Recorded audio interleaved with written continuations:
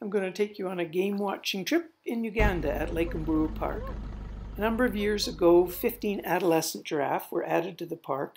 Since then, they've started to produce their own young, and we've seen the first baby, and it's been followed by 7 or 8 others since then. There are also eland in the park. At first, they didn't want to be approached and they stayed far away, but now they're getting used to us.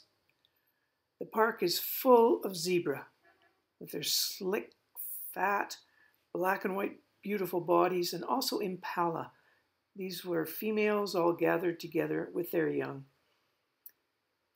A Uganda kob, the national animal of Uganda, and this is a bushbuck, recognizable by his spots on his back. We were lucky enough to see a leopard in the middle of the day. She just finished her hunt and was resting.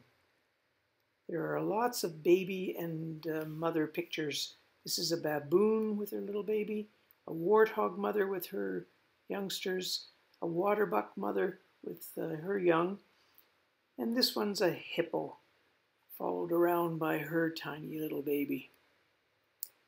The zebras' babies have a sort of a brown tinge before they get old and turn into black and white. When we first saw a Cape buffalo young, we thought it was a cow because it had no horns and it was a very light brown color. But it followed its mother around and we're pretty sure that it's a Cape buffalo. We like to look at the curio stand and see the masks from the Congo. And sometimes we also take a trip on the boat around Lake Mburo, where there's lots of birds to be seen.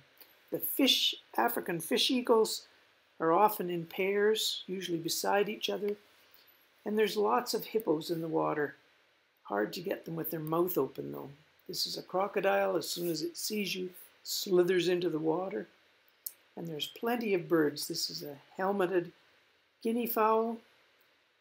This is a hornbill and a crested eagle. A heron, and also a woolly stork. Plenty of lovely birds. Sometimes when we get lost, we find very interesting things. We stumbled across a fishing village where they were gathering and putting on long sticks mudfish. And here we found outside the park a group of women and children collecting the tiny mushrooms that are very tasty and are used in groundnut stew. At the right time, you can see a flowering tree, and the baboons seem to like it just as much as we do because it was just full of baboons.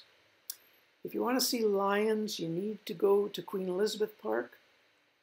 There's a male and a female lion, and that's also where you find the elephants.